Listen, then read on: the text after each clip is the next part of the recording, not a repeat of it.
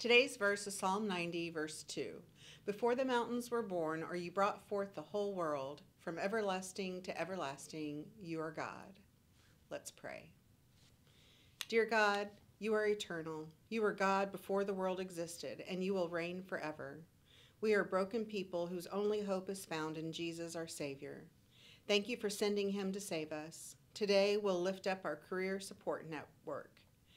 Please equip these leaders as they serve. We pray that those who need help navigating unemployment. We also lift up caregivers to you. Please give them energy, strength, and patience. Help Advent Church support those who care for others. God, we thank you for all the ways you bless us. In Jesus' name, amen.